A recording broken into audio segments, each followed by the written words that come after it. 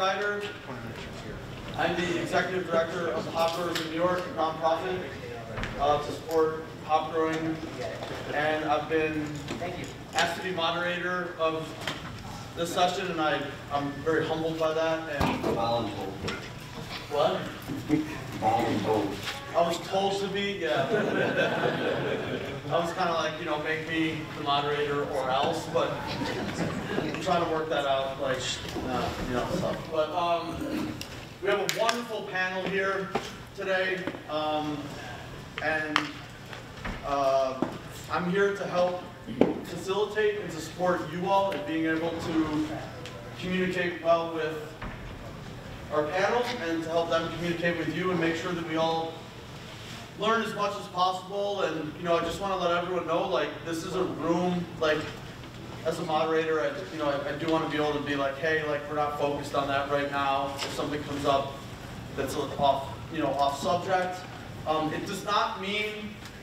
I hope as the moderator that one thing that we can get out of this conference is something that is active and creates the want for you to go up and talk to these people at their booths after and learn more deeply what we uncovered here today. I think that's just having a conversation around New York ingredients is really amazing. We're very fortunate in this state to have that connection to agriculture. And these people put a ton of time and energy into it. You all put a ton of time and energy into your craft, and I just want to make sure that we have a very healthy, open forum that we can all feel like safe to ask taboo questions, to learn more about each other and our roles in this this whole picture of everything. I'm going to do my best job as the moderator to make sure we focus on the state of New York ingredients. We stay away from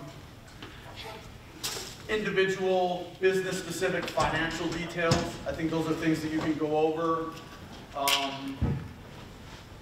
in private with suppliers or with yourself and what makes sense for your own financial details. And I think the other thing is that I just want to make sure that we're not too focused on like the farm brewery aspect of this. This is New York ingredients, and I want this as, I think Jason, I think I'll just blame Jason. I think that he had a great way to talk about New York ingredients, and that is our use of New York ingredients, our celebration of what we have in front of us. And I want to hold this session as a forum, as an open forum about our ability to celebrate these ingredients together. And we'll learn more about what that is. Obviously, I've like edited some of this stuff, so I know what you're about to experience to a certain degree. But I'll let that narrative take over. And hands raised. I think the format we're going to go through is everyone's going to present probably like 15, 20 minutes of presentation, and then the guts and glory of this whole thing is opening up to you all for questioning, and you all to really have a great experience that leads to. When we leave this room, we leave having a clear vision, and if it's not clear, we know where to go to make it more clear about what we're doing in the state and about what it means to each of our individual businesses and how to be successful with that model and successful with the celebration of what we have right in front of us in New York State. It's a beautiful thing.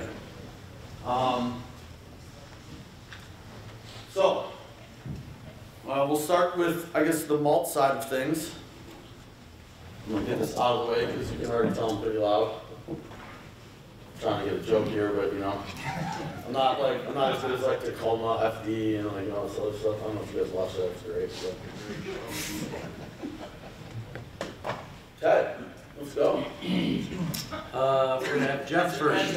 Aren't you going to introduce us, or? What? Are you introducing? I would like you to introduce yourself because you know more about you than I do.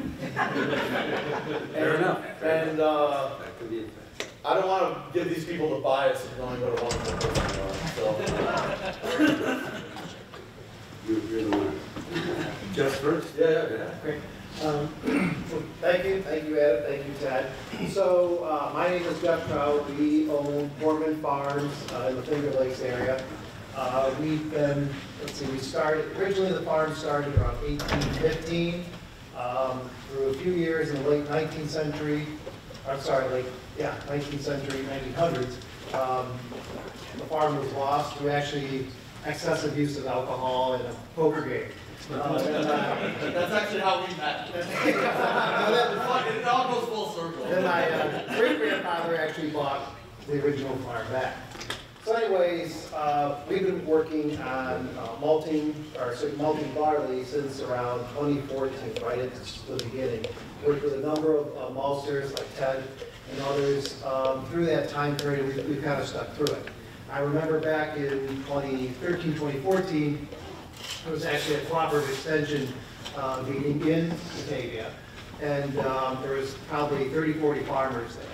And now, I would say, at least in our area, the Finger Lakes, we're down to maybe 2 or 3 who sort of stuck with it and gone through the experimentation, the trials, and the tribulations of growing malting barley. And the nice thing about that, the great thing about that, the thing to celebrate, as Adam said, is really the fact that not only have we stuck with it, but through the work of the folks, the maltsters, through the brewers, and finding out what people want, working with Hartwick College, Cornell University, and such, we've really figured out how to make, I think, what is really, really a great product and something for New York State and all of us to celebrate. Are we doing this, or? Oh yeah, Ted, do you want to give an introduction? I've got 2 different slides. I'm Ted Holling with New York Craft Malt in Batavia. I'll be coming up next. Jeff will have his spiel, and then I'll come in later. Excellent. Okay. Yeah. So, yeah, okay. So, one of the things, and folks, if you know anything about growing anything, right, farmers are often compared to folks who go to Vegas, because every year is a gamble. One of the biggest gambles about that is the weather and how we deal with that, and particularly with what's going on in the climate and the changes that we're dealing with. You know, the climate that my grandfather dealt with, we're changing that. Our seasons are fluctuating, they're getting actually starting earlier, in some cases going longer, and what we're seeing is a real rise in traumatic events where hard rainfalls, maybe less frequently, but more intense through that time, and we have to be able to adapt to that and also deal with the environmental impacts of growing, whether it's a commercial crop or a specialty crop like barley. So we have to be really attuned to, and that's where not only do we have to know what you want, right, and what Ted can malt, and what you want to brew and what your customers want to buy, we've got to also kind of overlay that with what can we actually grow in this changing climate. What's going to put up with drought or massive rain events or something. Unfortunately, we had happened last year. We had an amazing spring barley crop of Hannah, which is a specialty barley, spring barley we do for Valley Malt. And we had a really amazing crop of naked oats for Ted that we were growing. And we got this windstorm right about wind and heavy rain, probably just a couple of weeks before harvest. And it just, I mean, that's a good representation. It just flattened. And we're, particularly with the oats, we might get 100 bushel.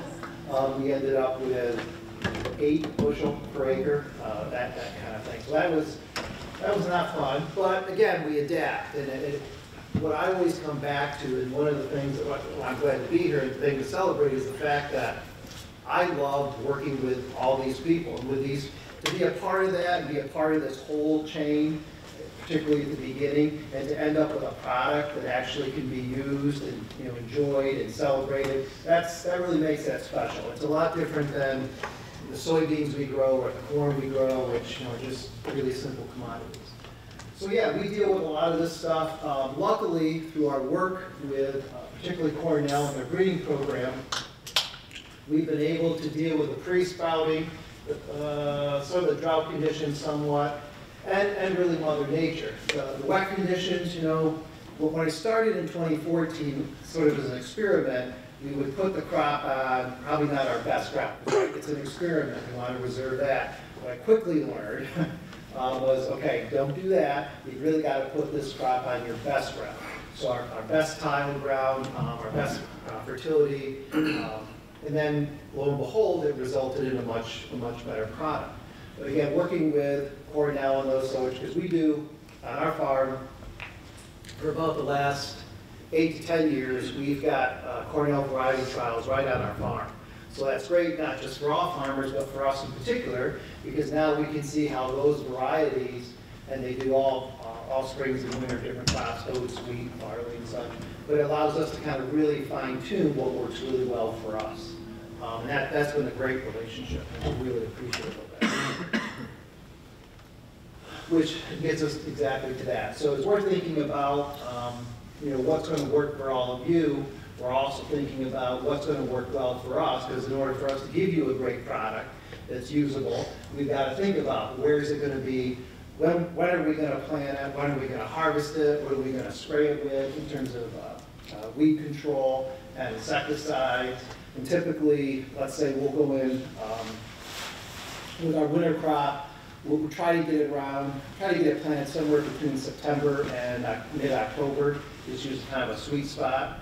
And then, we'll go in, might do a short fertilizer application there, but then in the spring, a very, very light nitrogen application, then follow up with an herbicide, an insecticide, or excuse me, a fungicide. We don't really need to use insecticides, but again, so that we can prevent some of that fusarium and some of the leaf diseases that occur during that time.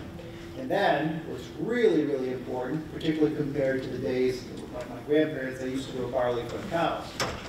It's different now, right? Then you might want to wait till it's dry. Now what we try to do is, depending on the variety, right, we might try to get in there early when it's still a little bit green and a little bit wet, and then get it into the bin where it's nice and protected. I can sleep at night because I know it's in the bin.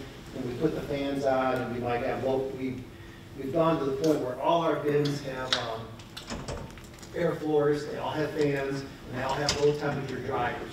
Because what you don't want to do is dry it too fast or too hot, because then it'll last forever, but it's not going to germ very well for Ted when he goes to put it in the malt house. So we try to we'll set them, get the air, pay attention to the humidity and the outside temperature, get that air on it, and probably run them right around 90 degrees temperature, and just dry it out so that it's perfect, and get it down to around between 12 and 13% moisture. So if we've got to hold it for a while, or we bag it, or we put it in totes for Ted or another maltster, it's ready to go and it's dry, and they know it's dry. So if they've got it in the warehouses, that it's going to be okay. But again, unlike some of the commodity crops, with the barley, it really depends on variety when we have to go in and get it and how we have to treat it once we have it in the bin. For example, Valley Malt, they've had us do Endeavor for them. The Endeavor barley, older variety. I think it malts really well, but it's really, really temperamental. You can look at it, you can spit on it, and it germinates. So we've got to be really careful. We'll go in there with the combine early, which is sometimes a little rough on the combine because you're putting that more moisture product through it, tougher product to get out. But we get in there early, about 22% moisture, get it into the bin, get it dried down with air as much as we can, and then we've got to protect it. Violet, on the other hand, a different variety, or the new winter variety that Cornell's developing, which we have 50 acres in the ground now of lightning, that's more tolerant. So if we get a bad storm or something, and it's not essential that we get in there at that higher moisture and get it harvested. So it's just a matter of kind of knowing what you're doing, experimenting. And as I told off, I just talked to the farmer from Second Castle the other day who was thinking about doing it. I'm like, if you're willing, again, not that, but if you're willing to lose, right? Because that's how you learn, is when you have those failures. So if you're willing to do that, I'm like, okay, go try it. Here I can give you some guidelines, but it's going to be different on your farm, with your ground, and your particular situation. So yeah, we do these trials with Cornell. We've done them now, like I said, for probably going on 8 years. And that's this a new spring variety. It's a few years old now, but we've done this Excelsior Gold spring variety. Where we are in the state, Springs aren't the easiest to do. They tend not to yield as well. But like I say, if you folks say, that's what I want, well, then that's what we'll grow. You know, we will figure out a way to do it. And we've certainly done that. Like I said, Valley Mall, they have a spring variety called Hannah. We don't have to go too, I mean, unless people want it, we don't have to go too variety specific, because we'll just get like, varieties like, So you're saying move on? yeah, like, That's fine. like supply chain, like, You won't hurt my feelings at all. I'm obviously not worried about that. We, the poker table. No, that's fine. So, there's a couple other varieties, like I said, they're doing lightning, and that's a winter variety. Again, that'll be great for us, because we do better with winters. There we go. Thank you. I'm just with Tom. Yeah, so you'll be walking around and I'll be walking around, say hi. we'll keep opening it up. All right, so I'm going to talk a little bit on the malt side of things, and we have kind of a team atmosphere here, so I'm going to assemble the dream team for you. Try to. Where's the up and down? Okay. So just a little of the past. I think everybody in this room has been around for a while, but against the odds, we're making great strides in New York State. We've come a long way. The New York State Farm Brewing law was passed in 2012 and came into effect January 1st, 2013. At that time, there was only 75 acres of malting barley grown. The grain was not great, the malt was not great. You cannot make good malt with bad grains. We've come a long ways. Learning how to grow it, how to, exactly what Jeff went through. There's a lot that goes on at the farm. And you got to put it, everybody didn't want to risk it in the beginning, and they put it on all their bad soils. And that took a while to get them to use their good soils.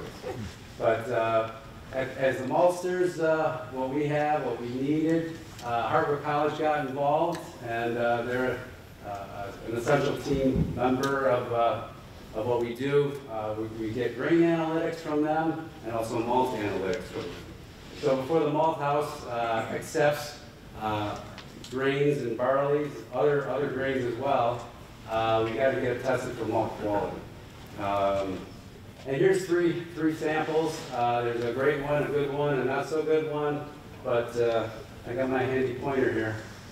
And it's pretty blurry, sorry. But we've got pretty much the moisture level, protein, test weight. Test weight should be around 48. This is 52, really nice. Moisture is 11.5, awesome. Protein, 9.6. This is dialing in beautiful. Hard to get a year like this. Correct? Yeah.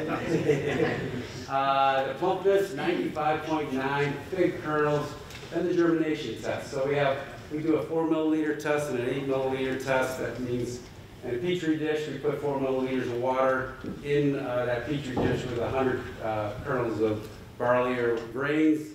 And we do see how it germinates in 3 days, and we also do an 8 milliliter. This is 78 and 38. Doesn't look good, right? However, the germination energy is 99%, so you know it's dormant. So we know we just have to do a waiting game on that grain. So we just wait and wait. And how they do that, they put the hydrogen peroxide in there. It brings it out of dormancy real quick. So, and the RVA is a pre-sprout gauge that we go by. This is 161, pretty much no pre-sprout at all.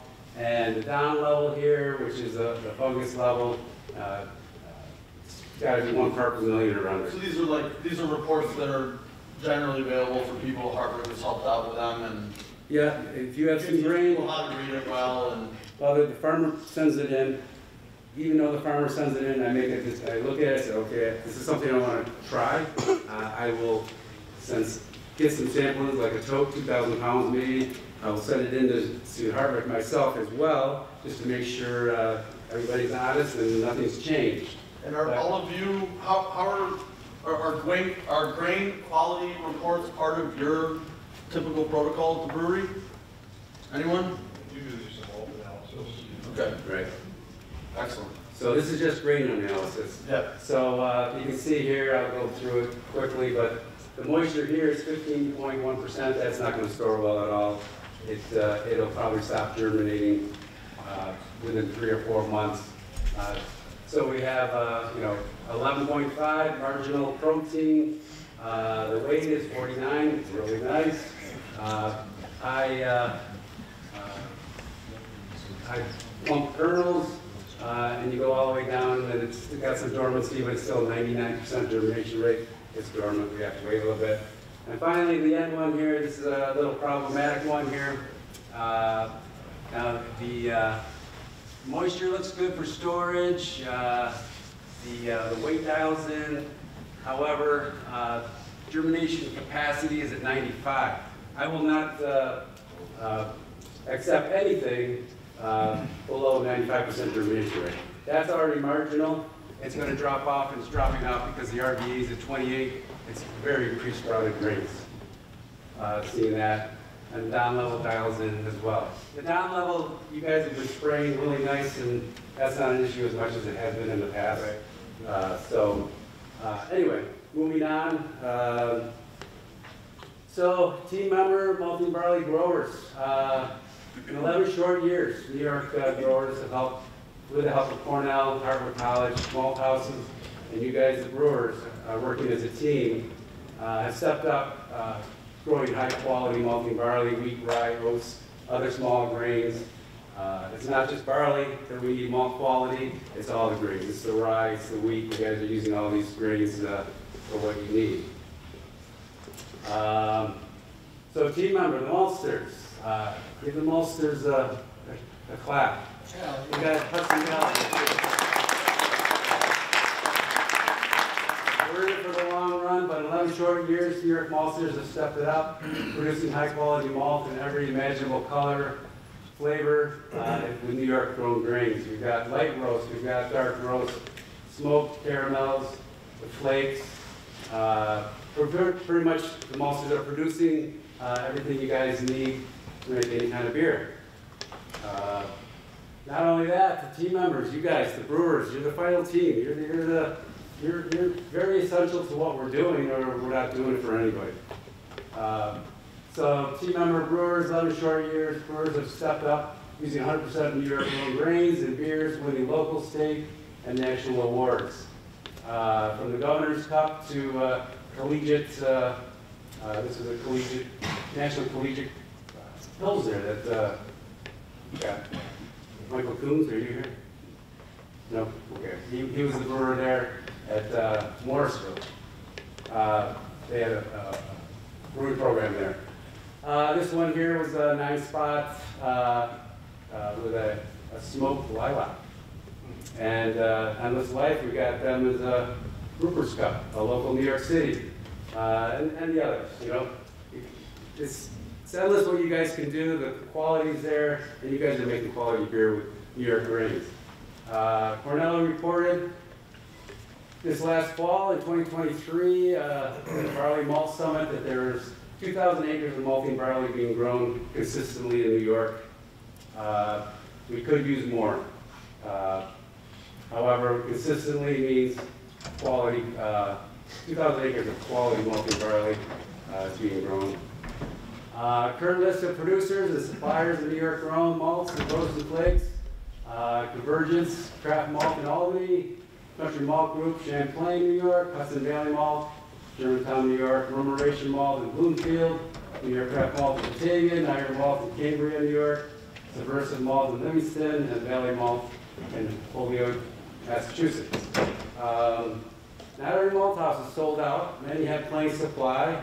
If your current provider is out of stock, please consider the other ones. And finally, the New York Dream Team is winning. Somebody buy that lady a beer. That's all I have. Thank you.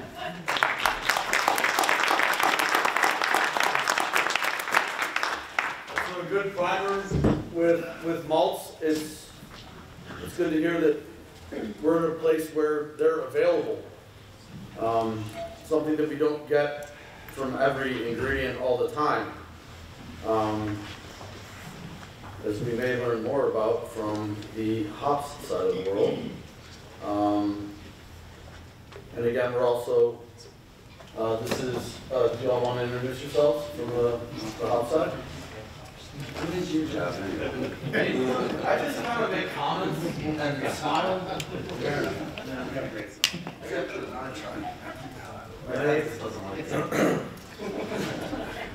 Hi everyone, thanks for joining us today. My name is John Kinsella. I'm a fourth generation farmer from Eastern Long Island. We grow a number of crops, hops being one of them. And I'm Chris Holden, as some of you guys know, one of the owners at the hop field. I also have my own farm in Addison, New York, called Crooked Creek Hops. So, with the help of Hop Growers in New York, Adam and John, Adam's the deputy executive director there, and John is the city president. This last year we have a rough estimate of 159 acres that was harvested. As we talked about that number last week with Mr. Saylor, he was a little worried about that number, and some of that specific number might worry some of you here. Something to be thoughtful about with that is there's at least 20% of the acreage that is actually in New York, whether it's trellis or hops that are in the ground sitting dormant right now. It's either waiting for contracts or they are replanting that. Another quick fact about the 159 acres, though, is that there are other countries in the world that have less acreage than that in their entire country. That number's gone up and down, and some of those have been major growing regions in the past. Another cool thing, 30+ varieties is what we've seen and counted for the number of varieties that was harvested this past year. 45. Yeah, so I think that's what we got up to. So we're trying to do a rough estimate there as well. But that's something to think about, that if you guys are not finding something that you're specifically looking for, there's a good chance it's out there. I mean, I don't think there's probably any brewery in this room that's using 30 to 45 varieties. If you are, awesome.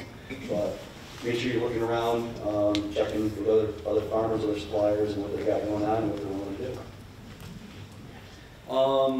The next few slides are going to be a little bit about pounds per acre and the variations of the growing seasons between 2022 and 2023.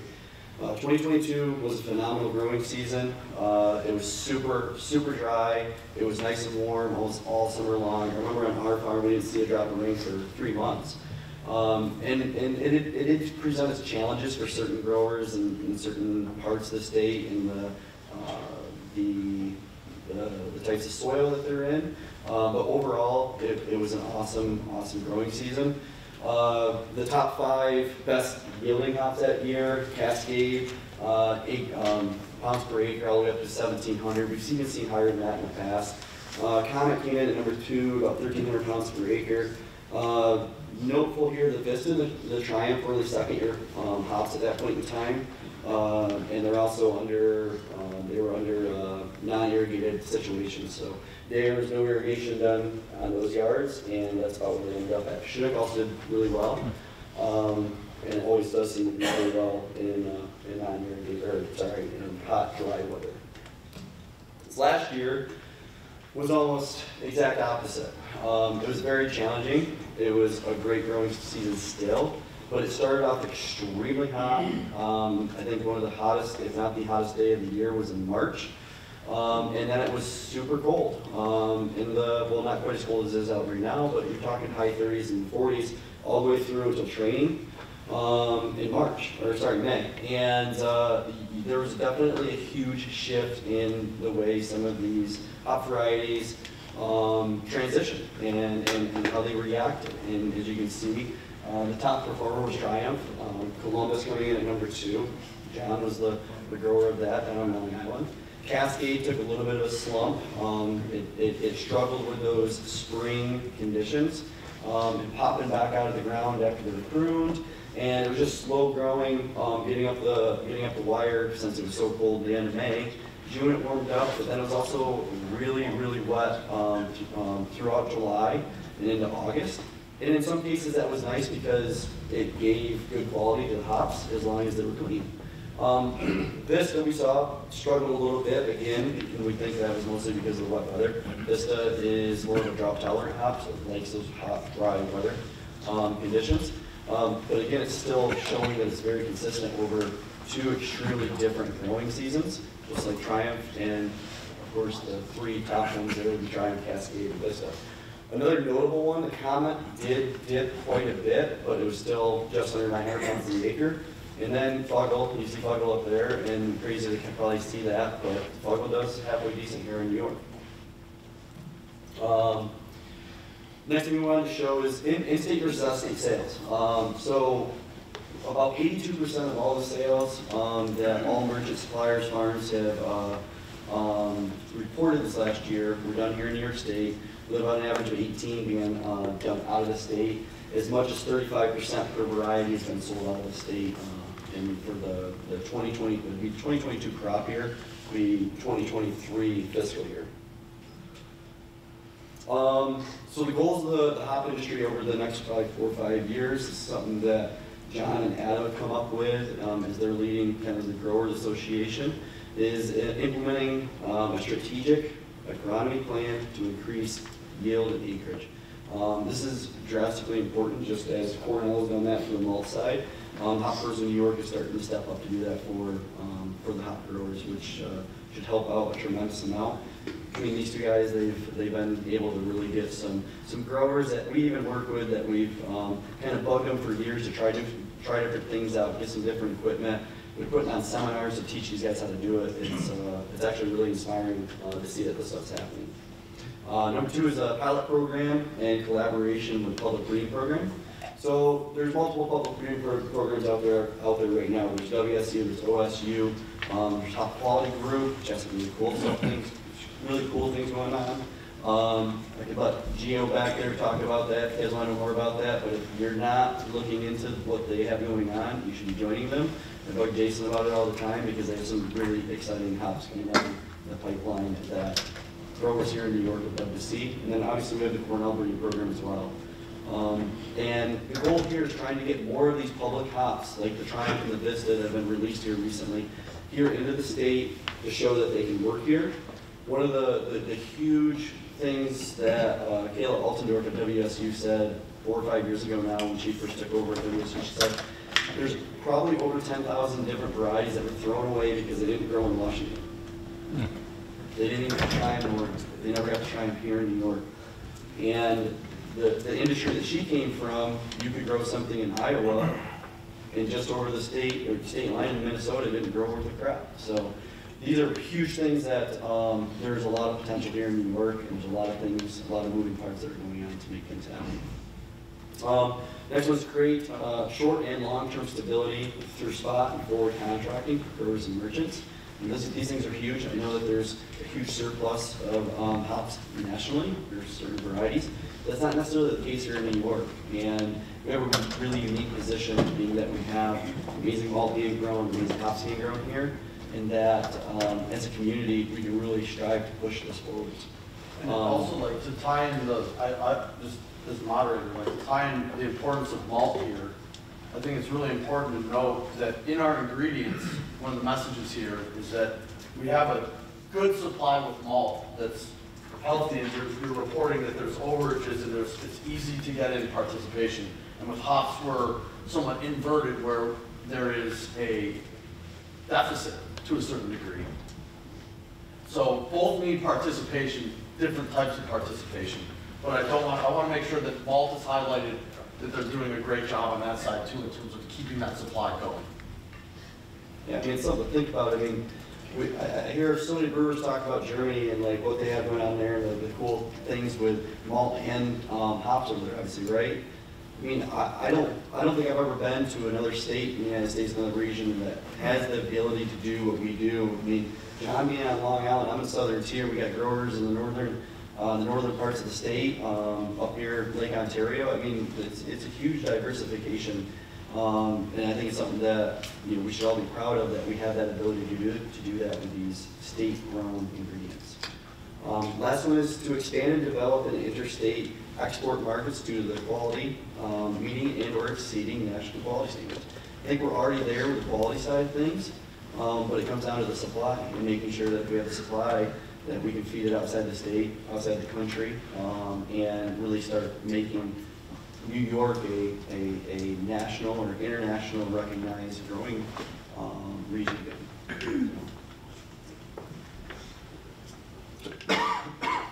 Thanks, Chris. So I'm going to switch gears a little bit and talk about the state of the hop industry as it relates to an individual farm. And as the president of Hop Growers of New York, I can say that the perspective that I'm about to give to you all is very valid for all of the hop farmers across the state. So first we have farm value. So what is, it's certainly easy to pick up the phone and call one person for all your ingredients, right? But what is the value of working directly with a farm and building that relationship and creating, a good rapport with a farmer? So one of the things that jumps out to me the most is that, a direct relationship with a farm really provides a unique access to your ingredients and enables you to send a strong marketing message, which can certainly help differentiate yourselves, in a very competitive market that we're seeing right now with craft beer. A farm can grow, the possibilities are endless. A farm can grow hops specifically for you, work together to seek out a variety that you might want, get them in the ground. We can have you and your team come to the farm for hop sensory as an educational thing for your taproom staff, your brewers. You can come do farms, hop sensory in relation to harvest timing. Do you want that cascade to hang a little longer, or do you think it's perfect for the beer you're trying to make right now? We can do creative collaborations, and those collaborations and that partnership between brewer and farmer, you can really tell a story, and it's a powerful story, to convey to the end consumers. And it's difficult for the farm to do that. It's really, we as farmers are here to help you all do that because you are the direct link to that end consumer. So about diversification, as I mentioned, our farm was started by my great-grandfather in 1920. Prior to that, it has history going back into the 1700s. But since my great-grandfather, we've had to reinvent our farm multiple times. There's only one thing that we still do from them, and that's strawberries. Other than that, we've had to continually look for new crops and ways to remain relevant and to target, newer markets to keep the farm going, all those generations. So, I think working directly with a farm or with New York ingredients, it allows you to, diversify your ingredient sourcing, to try something new and unique. It's been proven that, for instance, Cascade grown in the PNW is not the same as Cascade grown here. So there's a lot worth trying and worth exploring in that vein.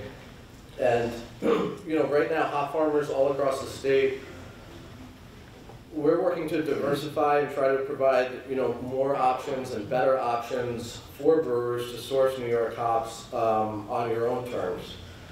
And one of the biggest things that I want to drive home today in this brief talk is regarding the supply chain signaling. Farmers, whether you're talking through a merchant or directly to a farm, we need to hear from brewers, and it's farmers right now, we cannot continue to take on 100% of the risk in growing hops solely on speculation.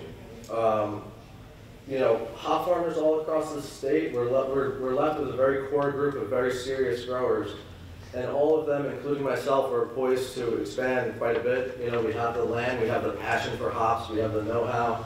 Like Chris mentioned, we're producing very high-quality hops in the state. And it's, I often get the call, and the call is, hey, what do you have? And I think if we all collectively can work towards changing that dynamic to be a little more proactive, and like my question to what do you have is, well, what do you want? What do you guys need? What's important to you? And how can we work together to deliver that to you all?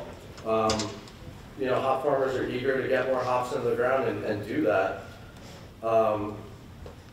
And, you know, hop farmers all across the state, as was mentioned, you know, we're willing to contract small volumes of hops, you know, 88 pounds, 44 pounds, whatever works for your business. You know, there's no minimum orders like some of the larger outfits. We want to work with you, and, you know, as was mentioned earlier, this is one thing that I keep coming back to is, you know, being New Yorkers, we have a really special thing going on here in the state where we have, you know, extremely high quality grain farms and maltsters. We have high quality hops being grown. And when you step back and look, there's breweries in every state across the country, but there's only a very small amount of states that have that resource in the hop farms, the maltsters, right in their backyard. So I think it's important to realize that, and like we've been saying, to celebrate it and to be able to tell a story, you know, behind that. And just to kind of wrap it up is, I think the more participation that we get in the New York supply chain between grains and hops, the more it's going to continue to improve, and the better it's going to be, the more things we're going to be able to offer. And you know, New York ingredients, it's a story worth celebrating, and a unique story, you know, worth telling. So you all on the malt thank side. You all on the malt side too. Is that a similar thing in terms of supply chain signaling? The more information, the better. Yeah. Well, I mean, I think this is a common misconception too. Like, what's your turn time? When you hear a request, how long does it take for you to fulfill that request? I need 1,000 pounds of pale malt. On the malt side, we can turn that over pretty quickly. Except on the grower side, they're more of, you know. Yeah. I mean, like, what's the A year ahead, we gotta know what, back in the day, there was only one seed company that was offering, okay, this is all you have to grow, malt crop. So now we're going to Oregon, we're going out and getting our own seed and planting it. We're not, the local seed companies, they don't make any money other than corn and soybeans, you know, they don't want to even deal with malting varieties. and hop side? Yeah, and hop side, like, what's your threshold? So you say you can get capsized by 44 pounds, depending on the variety? It depends on the variety, and you know, it takes us, you know, about 3 years between sourcing root material, getting it in the ground, building the trellis system, caring for that plant, allowing it to mature to a point where it's able to be sold as a hop, you know, to a brewer. So it is a lot of lead time. That's why I say, like, it's really difficult for us to go 100% on speculation. You know, because of that huge window where it's, you know, three years plus from planting it to being able to sell it. And so I just want to make sure we've got about 14 minutes left here, 15 minutes. One more slide. One more slide. Yeah. Yeah, so yeah, that's kind of basically what we're just talking about, planning for the future of New York hops. So speculation. It's very difficult for, say, a merchant like myself, even though I'm a grower, to be like, hey, I'm gonna go put some in, I'm gonna ask them to go put it in. If I can't go to a grower and ask them to grow something with a contract for something that might not yield very well, it's easy for me to say, hey, let's go put some Cascadia, let's go put some Triumph in, let's go put some Vista in. We know that they're gonna be proven, and that's being done. But if it's something else that maybe hasn't been proven here, or it has been proven to not grow very well, but maybe someone is willing to grow it, because there are people that are willing to grow things that are a little tougher.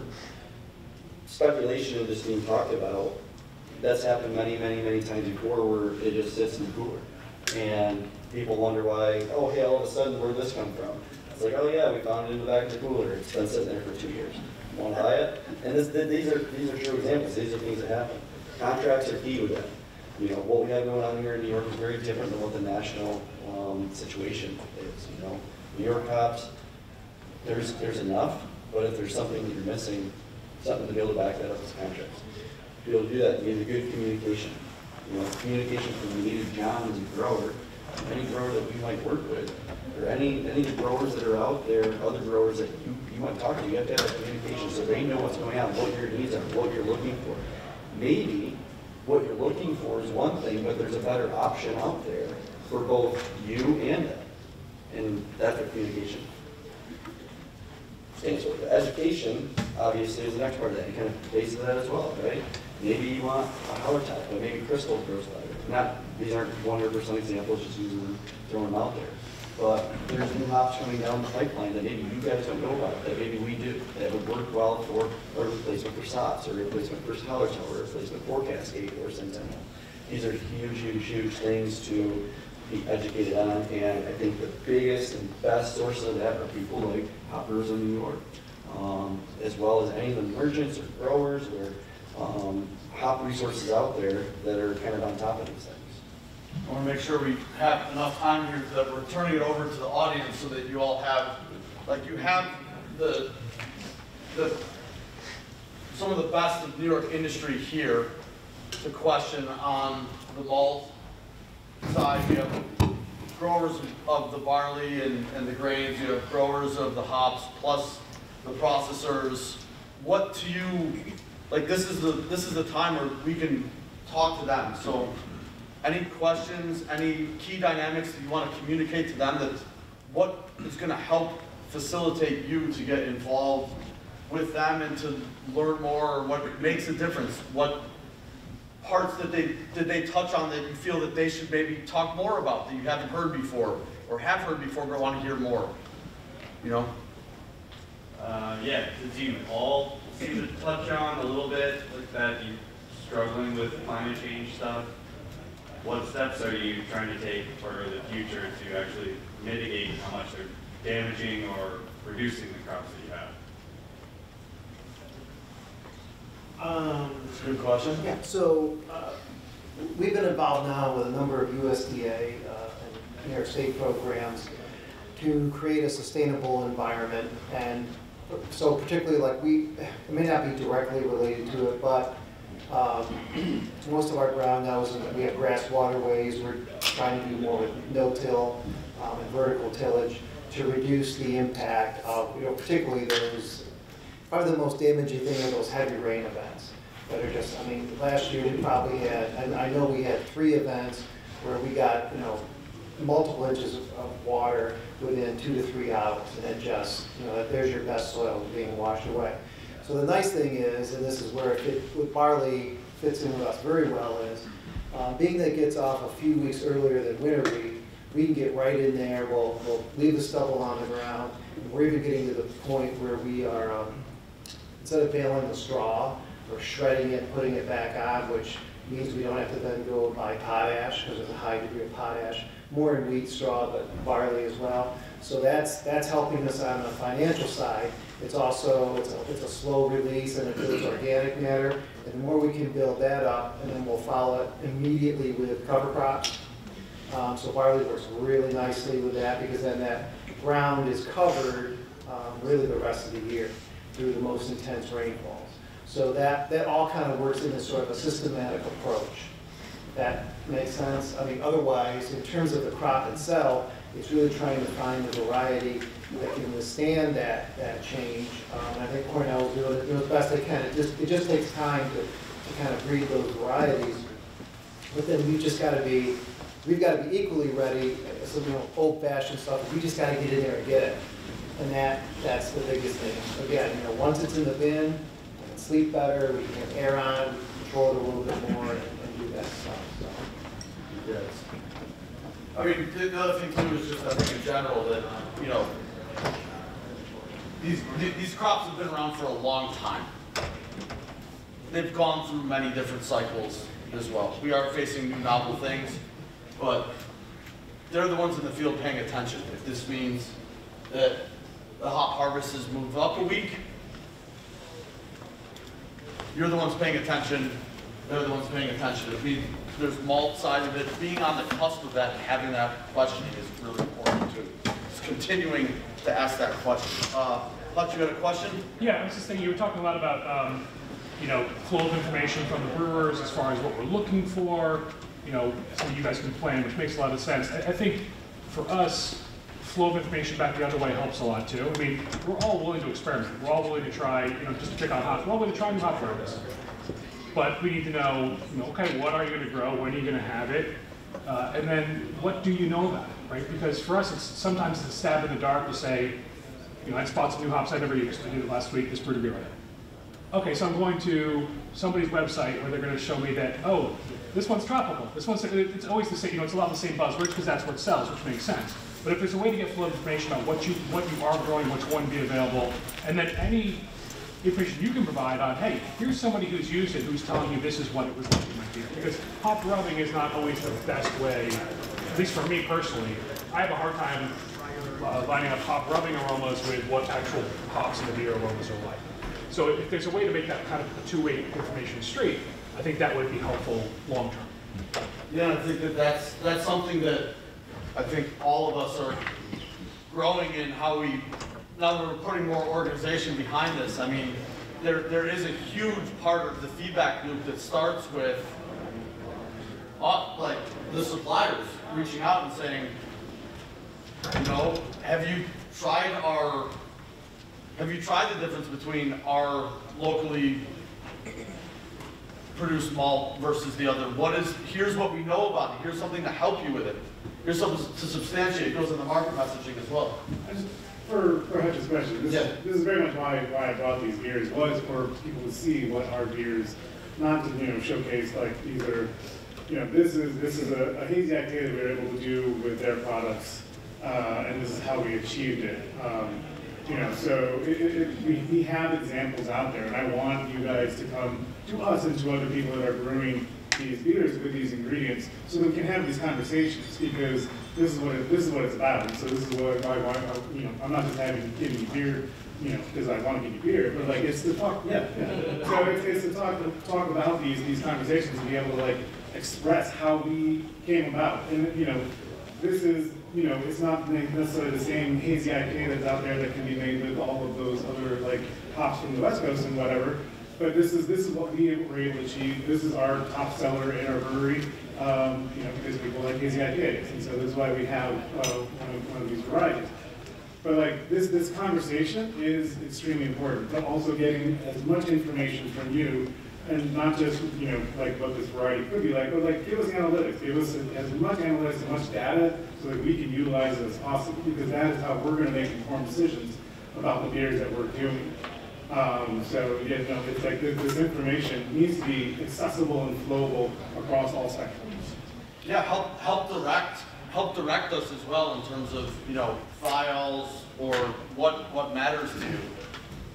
Yeah, I would second that. Me and Chris just made a beer that you can drink today, but hop sniffing, field, analytics aside, I think that engagement for me was kind of a game changer. To have Chris come out, pick some hops, we brewed together. It's like my favorite beer. It's totally changed the way I think about New York hops, because I committed to it in a totally different way. So I do think there's a world where we can do more of that, Chris, or like reaching out into ways to, we all collaborate making beers as breweries, but I think the collaboration with the farmer, with the hop supplier, grower, whatever, I don't know, it's super valuable for me. That's kind of why I put that up there. We're trying to find a quote, and it comes down to we're all busy. I mean, we're all trying to grow our businesses or to grow the business that we work for. And at the end of the day, we both don't always know what other people know, right? So being curious about that, yeah, we have to ask more questions. We probably need more questions asked of us too, I would say, so one example of that is just a little one, but I know every summer, so Valley Malt does a tour with her, she'll bring her brewers with her, a little van tour, and they come out, they go across New York, and like they'll stop at our farm for a day. And that was one of the best things, because now I've got the brewers, the maltster, and me, and they're actually walking through our fields pre-harvest, seeing what we do and stuff like that, asking questions. And it's a short snippet, but then it's one way to start that conversation about, hey, what are you doing? What do you need? What are you up against? Hey, here's what this costs. Here's what that costs. How can we? Because we're pretty transparent about it. right? And so I think that transparency and that communication is a real plus and helps with what you're talking about.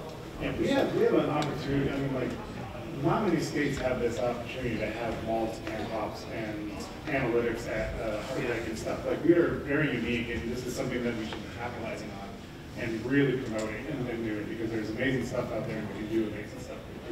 Yeah, as far as analytics go, do you guys like do water tests on the rainwater every year in order to see the difference in, because obviously water is a big part of our industry as far as beer making, as far as like, you guys keep talking about the weather changing, climate change, does that have any effect on the crops? So the water that, the rainwater. I think we're usually concerned with. It's not a bad question, it's just, I think, I'm not sure. I think volume tends to be a deal of like how much water. I mean, I remember from people in the PNW, one of the best yards that we had one of the years was flooded up to the top of the trellis. But I mean, so who knows? Yeah, it's as far as water and I think that's tough as it goes through that. I know we're getting close to time. I'm fine. Like any other questions currently? We can take that offline too, for sure. Yeah, that's a good detailed question. Any other questions, or are we getting kicked out of the room? What happens? I'm like kind of. There's a session or two. Oh, there's a session too? Yeah, it's okay.